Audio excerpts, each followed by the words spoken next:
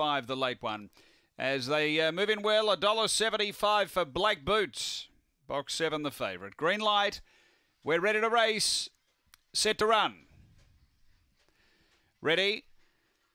Racing, speed from Foul Play down near the inside is going to boot through and lead from Black Boots and a length and a half. Big prediction about 4 away, Unibale and Rapid Way. Down the back, jamming a bit up front. Black Boots trying to get to Foul Play, who kicked as Black Boots lost a bit of ground there. Then Big Prediction third. Next Unibale, but turning.